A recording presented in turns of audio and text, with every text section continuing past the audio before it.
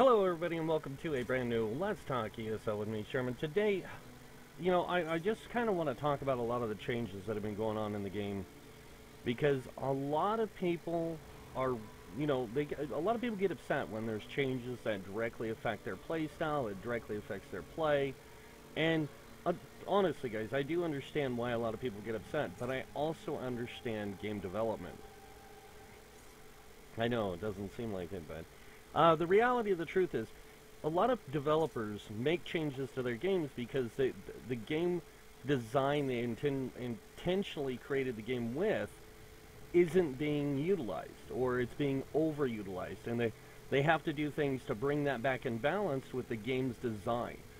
And a lot of the changes here lately have been to do that exactly.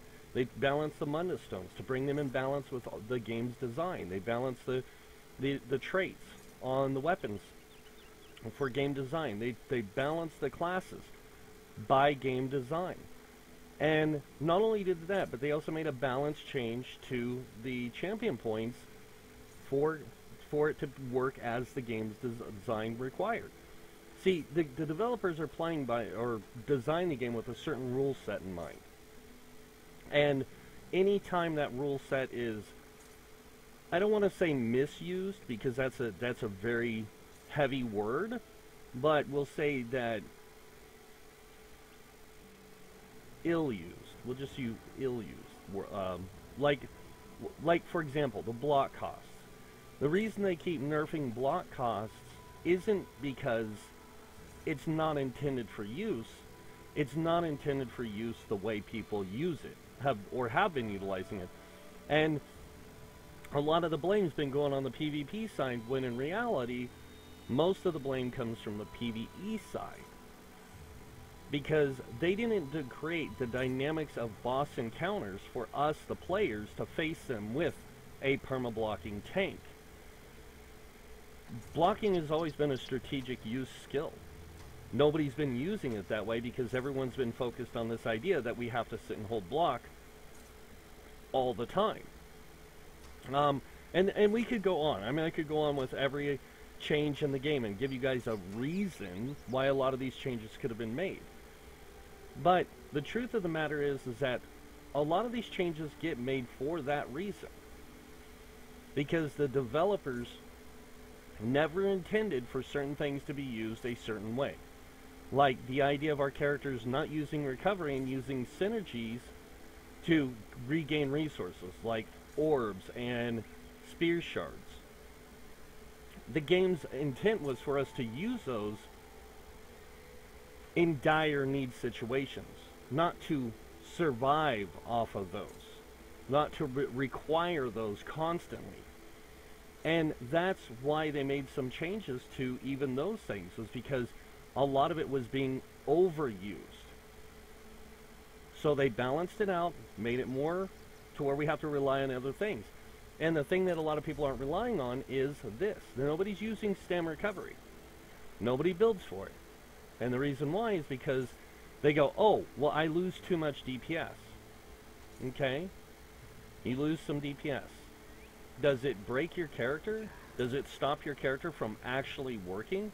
No. And it never will. What it'll do is it'll make you start to think, maybe I should do something else, like possibly use a different food or maybe something else to get that effect. And again, it's not me trying to be rude towards the community or to be harsh. It's truth of reality. We play this game and we have to play by the rules they design the game with. Resource management is one of them. And if we don't play by the rules they give us to play by, they have to make adjustments so we do play by those rules, whether we like it or not. Just like right now, we're getting a lot of changes to block costs again. We're getting a lot of changes to synergies. We're getting a lot of changes to the off balance. What's the main source of DPS? Off balance.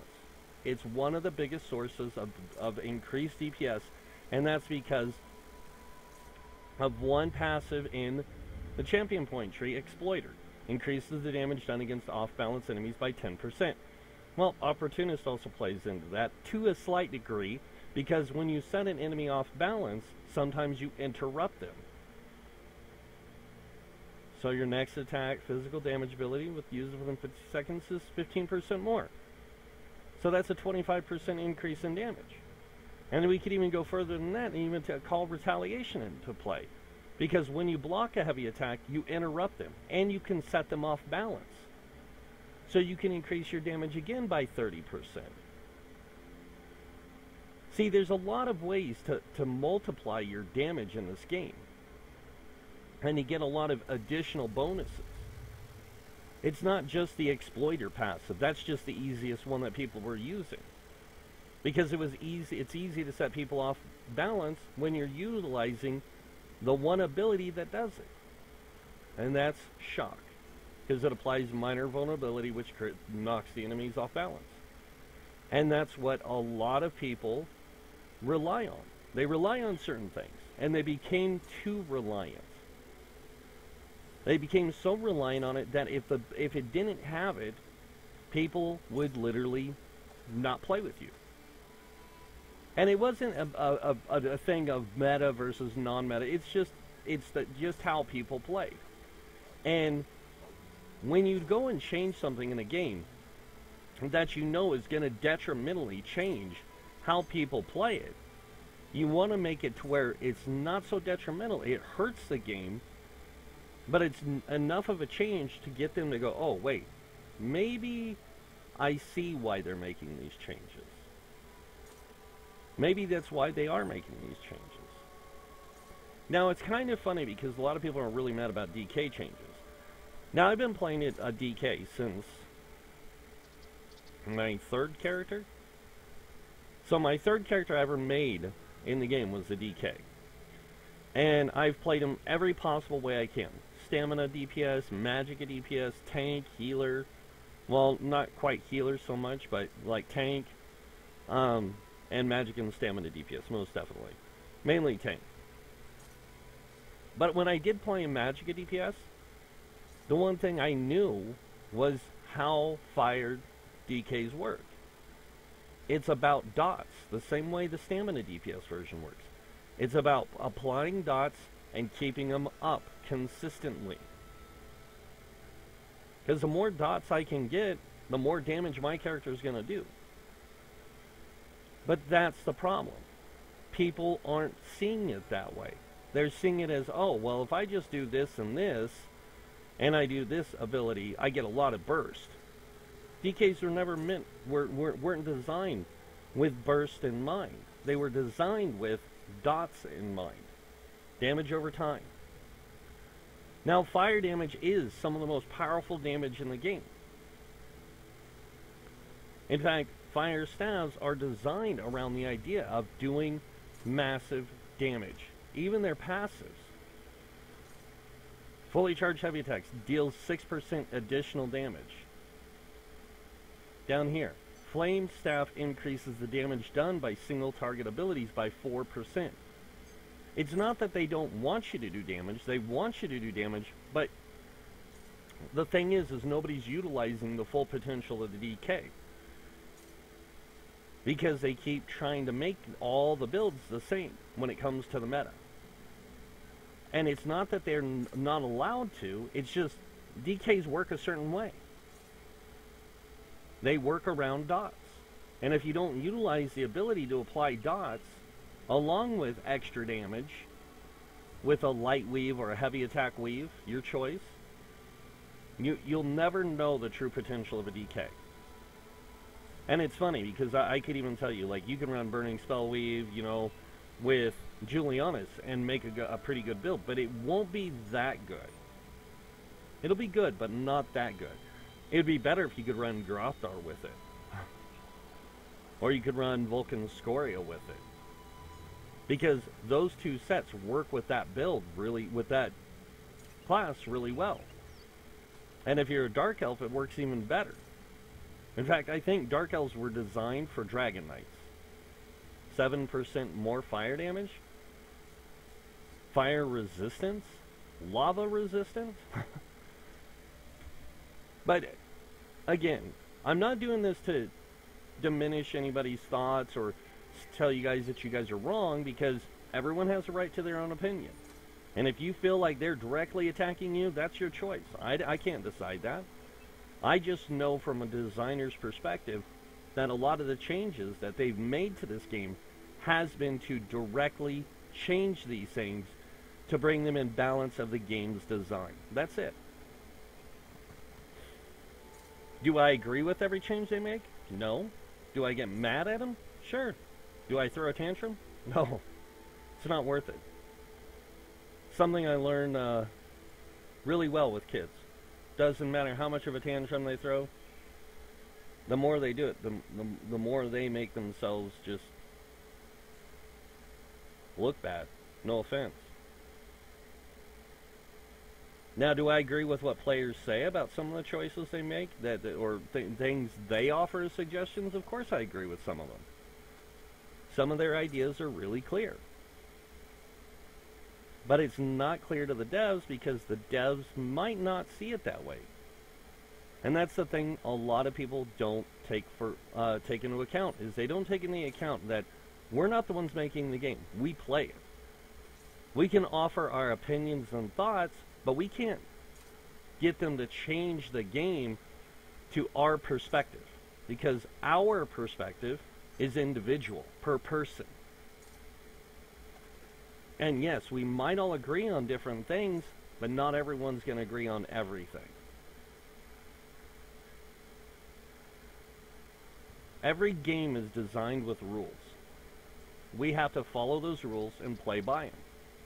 If we choose to break those rules and overutilize stuff or oversimplify something by the utilization of something as not intended by design, they will adjust it to make it to be used as intended. In fact, they even stated that in some of the patch notes in today's thing, 3.2 or 3.3.2. They even stated that in some of the things. Like, this ability wasn't meant to be used this way. We adjusted to make it work by design. And it's always going to be a guessing game for developers to decide, okay, is this how we want this ability to really work? We can try it and see how it goes. And if things don't work out, we have 3 months to figure out how to make it better. And that's what they've been doing. They've been doing that for every 3 months. They've been going through and reiterating changes to our characters and to our skills and stuff. Look at what just happened last update. They changed Malevolent Offering on the Nightblade. This skill, they changed it from a really good lockdown ability to a heal. This update coming up, Dragon Bones, they've adjusted the cost of the ability because everyone complained about the cost. They're adjusting it because they realized that the cost was too much. It wasn't because players were telling them it was too much. They saw for themselves it was too much. They wanted to see its use in play. They needed to gather data. They can't do that on a test server. They can't do that on an internal server. There's not enough people testing it. They have to get it to live to see how it works and see how effective it is, and then go, okay, this ability works this well. It's not getting utilized by a lot of people because of the cost. Let's adjust the cost and see if it gets used more. Okay, now it's getting used a little bit more. Okay, let's adjust the cost again.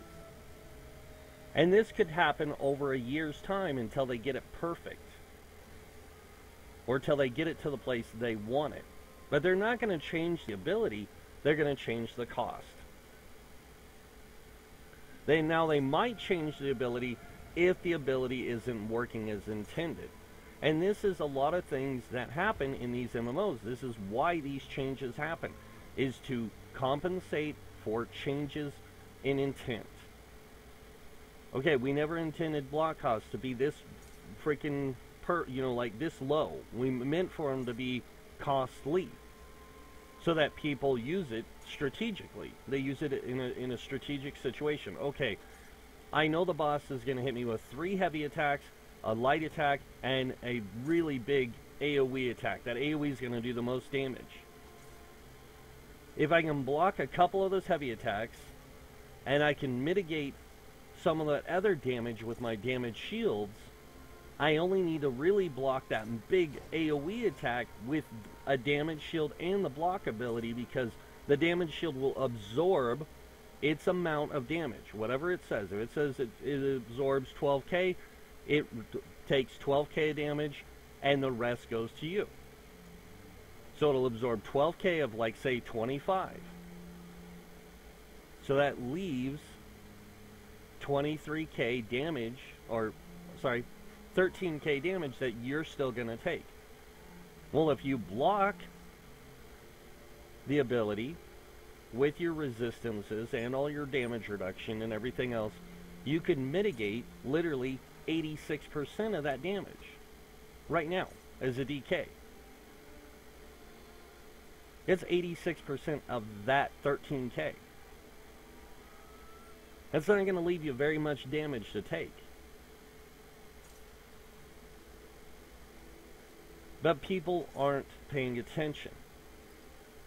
They're not seeing that, well, I'm using this block cost thing, and I'm literally running around with 17k stamina.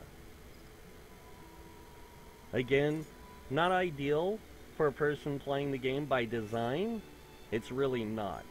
It's a really bad place to be. 20k and above, you're good as a tank. That's like ideal by just looking at numbers. And that's just me personally, how I feel about the game. Like, that's ideal for tanking. But they don't expect you to stand there and hold block through everything.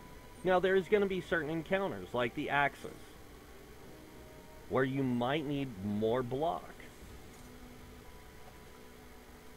But it doesn't mean that you can't strategically block that encounter or mitigate that damage of that encounter with the healer and damage shields.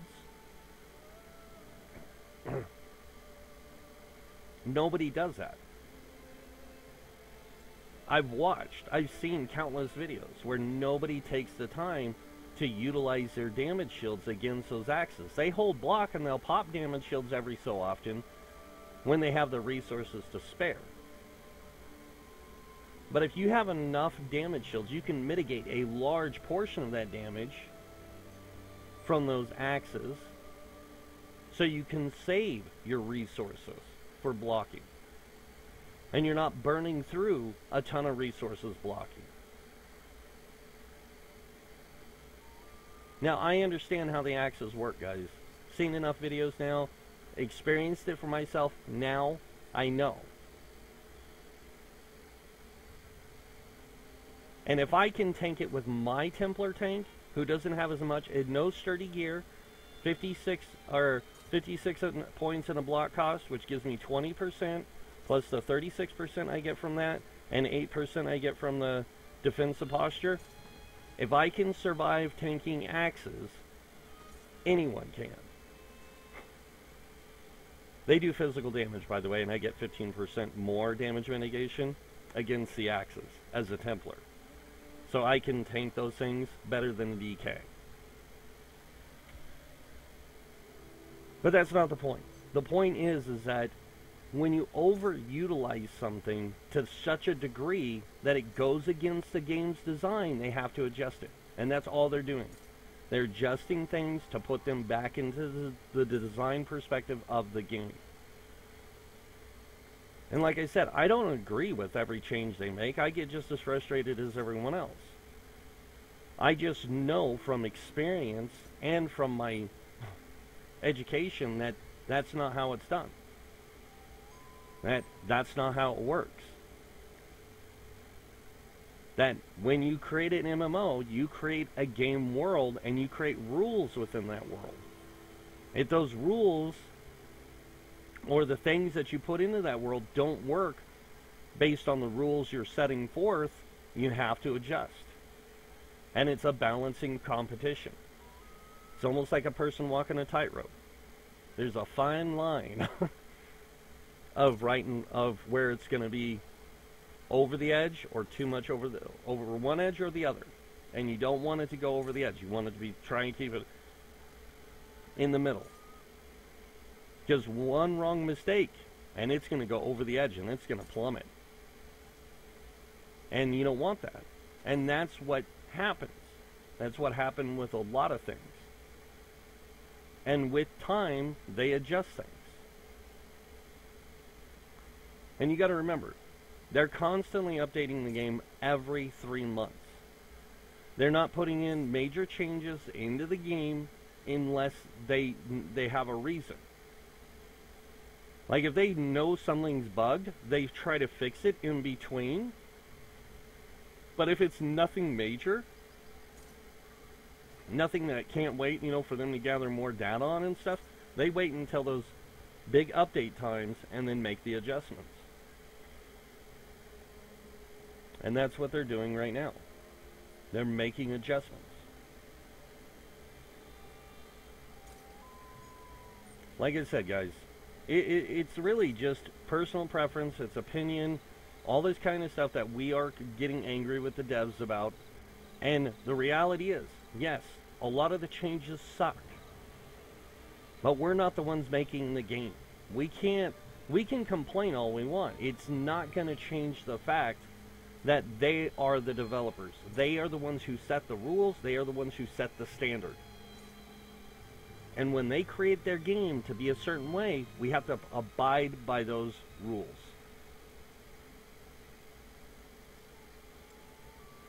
And it's not like it can't be done, or that they can't make any changes. They're the ones who get to make the changes. We get to give them our thoughts and our opinions. That's it. They can either listen to them or not. Now, they're not going to listen to one person. They're going to listen to thousands who are repeating the same thing. That's when they know something's wrong. That's when they make adjustments. But they don't make adjustments to abilities because, oh, well, I think this would be better this way, unless everyone's saying the same thing.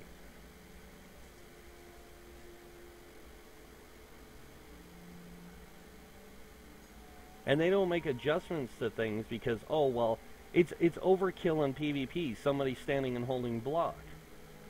Yeah, well, they're going to run out of resources pretty quick if you beat on them long enough. And when they run out of those resources, trust me, they have to do heavy attacks in to get their resources back. Otherwise, they're dead. And if they're dead, they're not doing anything to hurt anyone. And that's the thing. Like, a lot of people just don't understand. Like, why do they keep making these changes? Why do they keep doing this? Why do they keep doing that? This is just an idea.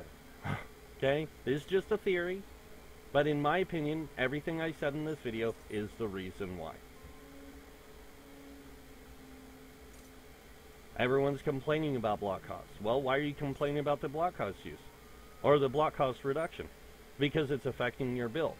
Have you ever thought of why it's affecting your build? Or why they would make this change?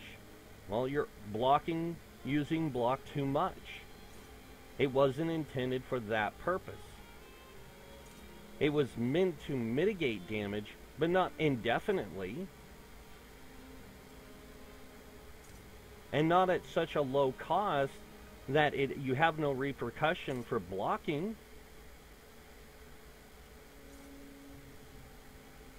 And that's what they're getting at. You're not playing the game by our rules. We're going to adjust it so you do.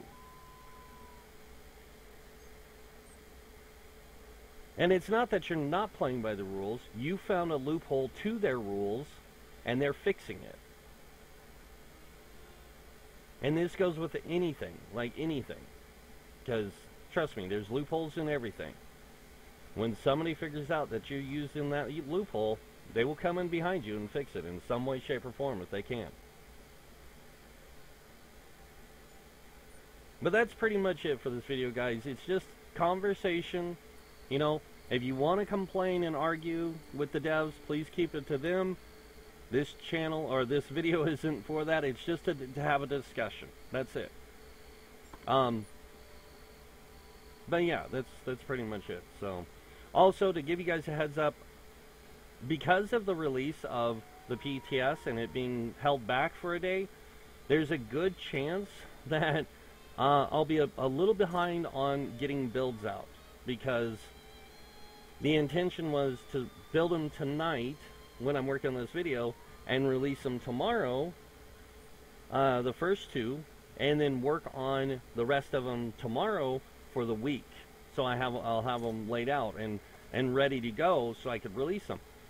That might not work out to my advantage, and it's not that I don't have time. Like, first thing in the morning, I'm going to be getting up. I'm going to be, if PTS is live, I'm going to get on there. I'm going to build all the builds, or I'm going to start working on the first two tank builds releases and then get them out the door. Then I'm going to go down the line and release the main tank, off tank for each class after that. No, I'm not going to tell you what classes I'm starting with. Everyone's probably thinking, oh, you're going to start with the Templar or the DK or the Warden or the Nightblade or the Sork. Well, you can keep guessing, because no one's going to guess it right out the door. And if they do, I'm not going to tell you. I'm just going to let it be a surprise. So, yeah. But that's pretty much it, guys. So if you guys have thoughts and opinions on this stuff, you know, on having a civil discussion, please leave it in the comments below. I'd be more than happy to talk about it, give my thoughts and opinions. I already did in my video. You guys can counter it. You can say what you will. That's fine. But yeah, that's pretty much it. So if you guys like this video, hit that like button. If you guys want to see more videos by me, you can hit that subscribe button. Other than that, I want to thank you all for watching. Until next time, have a wonderful day, and this guy might see you in game. Bye.